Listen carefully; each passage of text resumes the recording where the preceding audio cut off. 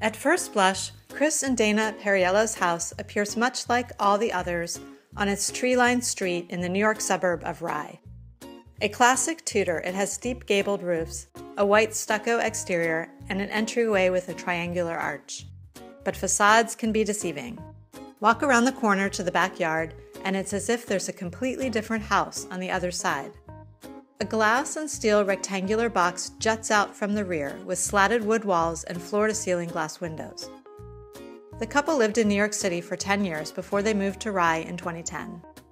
They rented a house in the neighborhood and liked the area so much they bought the nearby Tudor for $1.75 million in 2012.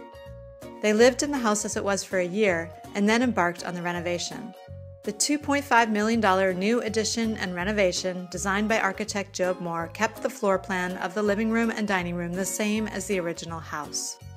A new modern steel and glass stairway acts as a transition between the front of the home to the new addition in back. A large glass-lined family room looks out to the deck, part of which is covered by a partially cantilevered second floor. Designer Diana Byrne kept the interior architecture contemporary with little trim and sparse modern furnishings. What had been a sitting room is now completely empty except for a big white hammock hanging from the ceiling over a shaggy gray rug. They call this the unsitting room. Now that it's all finished, they're there to stay.